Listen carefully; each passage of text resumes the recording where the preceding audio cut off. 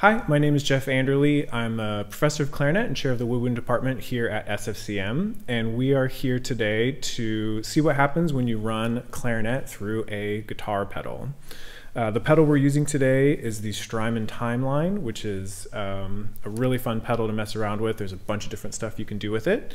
And I'm just going to show you some of the things that I like to do when I'm using effects on the clarinet, and hopefully you will get inspired to start that journey for yourself. So I'm using a mic that I bought from this company Passoana, and it's a wonderful little mic. It does require drilling into the barrel of your clarinet, but it's something that a repair person can do for you very easily. And the nice thing about it is because the mic is so close to the sound source, you rarely have to worry about feedback and things like that. The drawback is it's a very particular sound because you're not getting the entire like acoustics of the instrument. But when you're running it through a pedal anyway, that doesn't matter as much. So I like using this for effects, but you can also just use a normal Shure 57 microphone, and that will get you pretty close to the same thing. This is the Strymon Timeline delay pedal. It's a super fun pedal to mess around with. It's sort of infinitely tweakable. It's actually made here in California, and it's a ton of fun to use. There are a bunch of different presets that come built into it, and then you can of course customize it to do whatever you want. I'm going to start with maybe the most simple thing that you can do with the delay, which would be just a single delay. And then as we go on, there will be more effects and things that are added. But this is basically just an eighth note delay.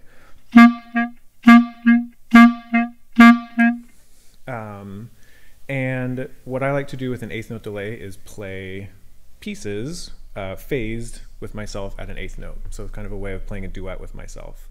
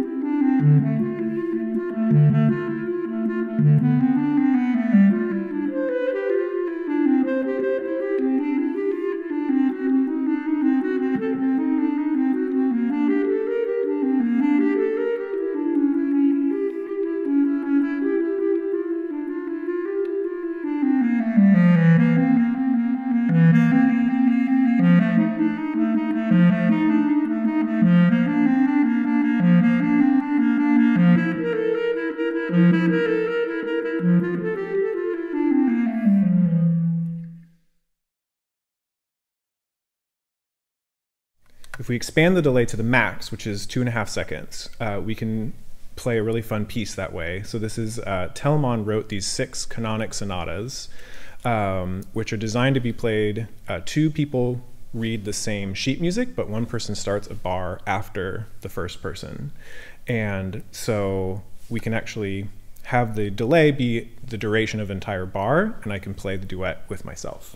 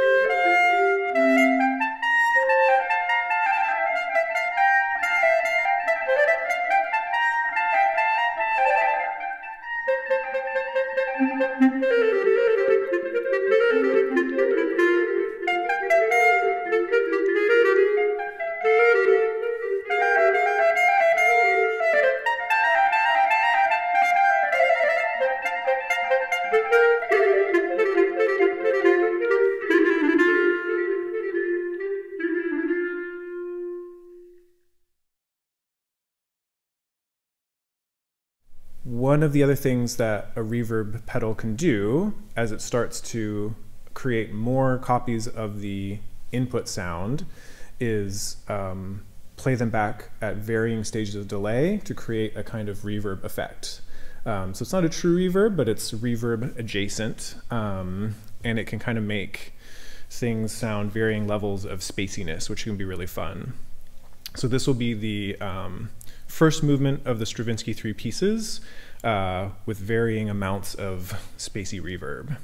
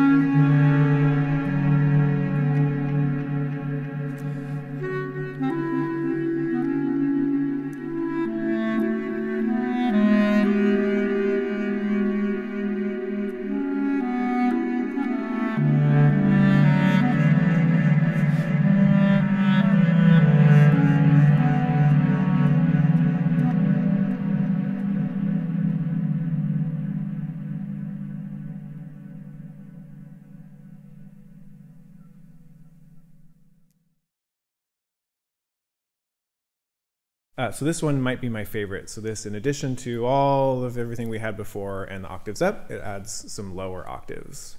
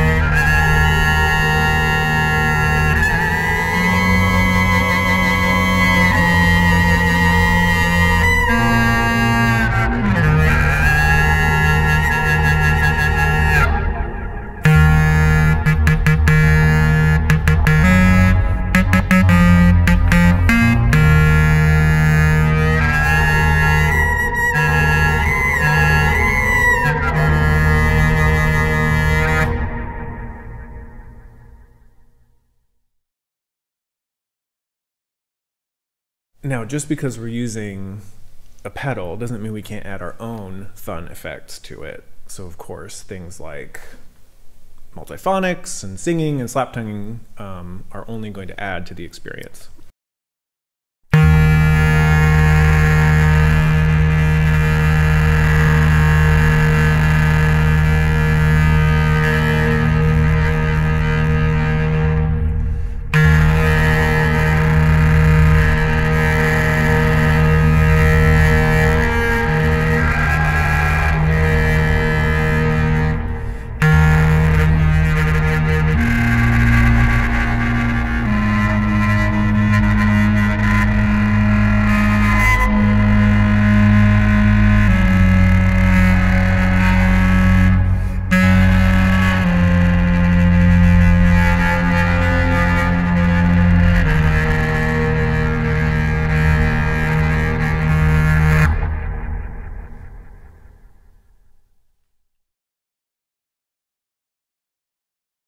philosophically, I think experimentation is really important for any musician. And I think because we have so much technology available to us as musicians, it's important to kind of get into that world and see what we can do with technology.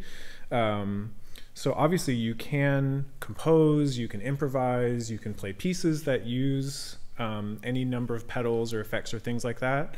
I personally just like to use it for just messing around, things like trying to see if I can play in rhythm with myself and kind of test myself that way.